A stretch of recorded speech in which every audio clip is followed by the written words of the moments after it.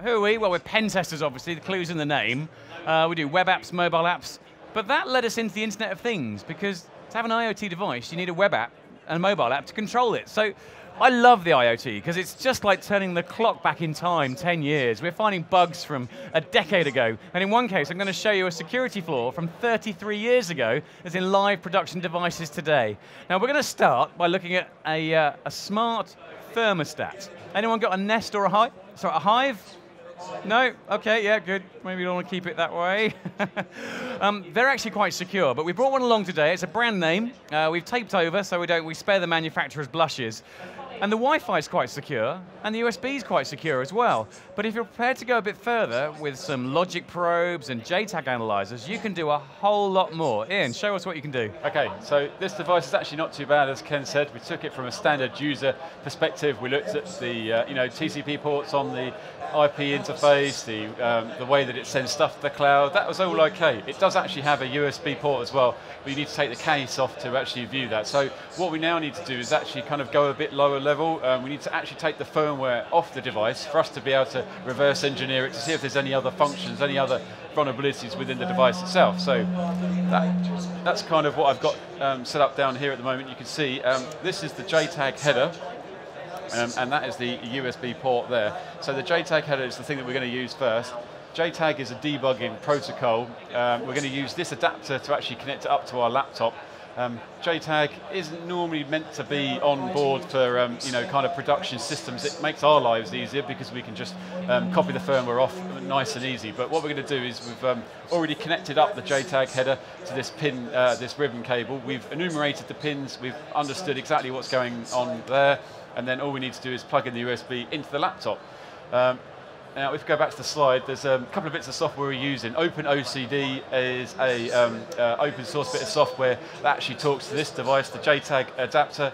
GDB is a debugger, which will connect onto a TCP port that this is running on, and we can then play about with memory.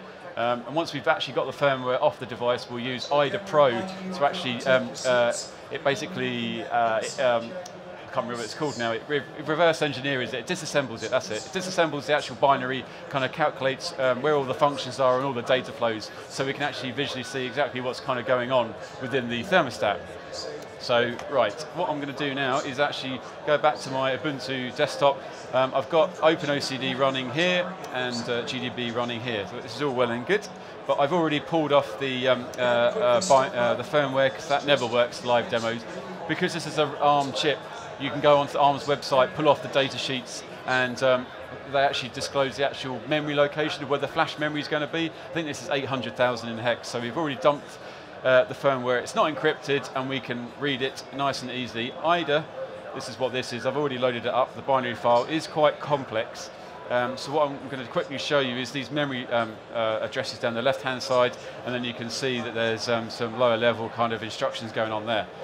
That's all well and good, but remember I told you about that USB cable port earlier on? Now, when you plug it in when it's in its default state, it doesn't actually do anything, it just doesn't respond. So we're just going to try and work out what exactly it does and whether or not we can play around with it. So IDA's got this funky option called function called strings, which pulls out all the human readable text within the binary file, so we can go through and look. You can see all these error message and bitmaps and things like that. So that's cool, but what we're really interested in is where the USB is referenced. And if you can see there, it says number 3, please insert USB cable. We double click on it, it then goes down to the firmware memory location where that's actually referenced. And can you see, look, 2, 3, 4, 5, it's almost like a debug function.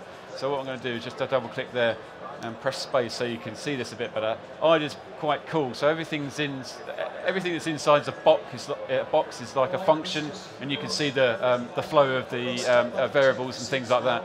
But what we're interested in, that's a bit above this demo, just this memory location. So what we're going to do is we're going to connect to this running thermostat, and we're going to tell GDB, the debugger, to jump to that memory location, just to run that debug function. The debug function might be kind of certain key combinations, but we haven't worked that one out yet. We're just going to use GDB because it's slightly easier.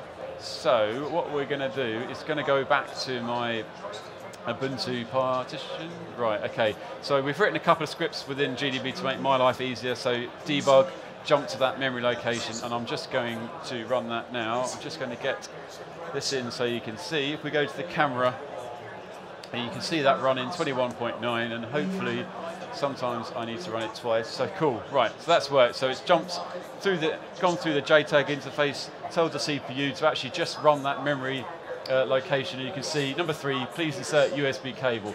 Now, in this function, once you plug in the USB cable, it starts a FAT32 file system, and you can see all the bitmaps and all the files and things like that. So, you know, that's just pretty much a quick overview as to what we'd do to actually retrieve the firmware. We would then look at IDA to see if we could get some more exploits and bits and pieces of that. I'm going to just quickly show you this proof of concept. It's quite funny, but you know, would this ever happen, Ken? I don't know. Ransomware in a IP-enabled thermostat? What do you reckon? I think we're talking about potentially a few years in the future, don't you think? We proved it's possible. I think the reality of malware and ransomware on the IoT devices is probably 3 or 4 years away, but we proved it's possible. But we shouldn't have been able to. The JTAG port shouldn't have been enabled in a production device, and you shouldn't have been able to extract the firmware. It should have been digitally signed, so we couldn't modify it.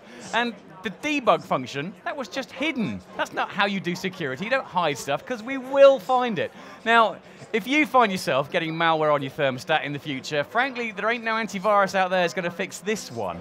You need to throw it away and start again.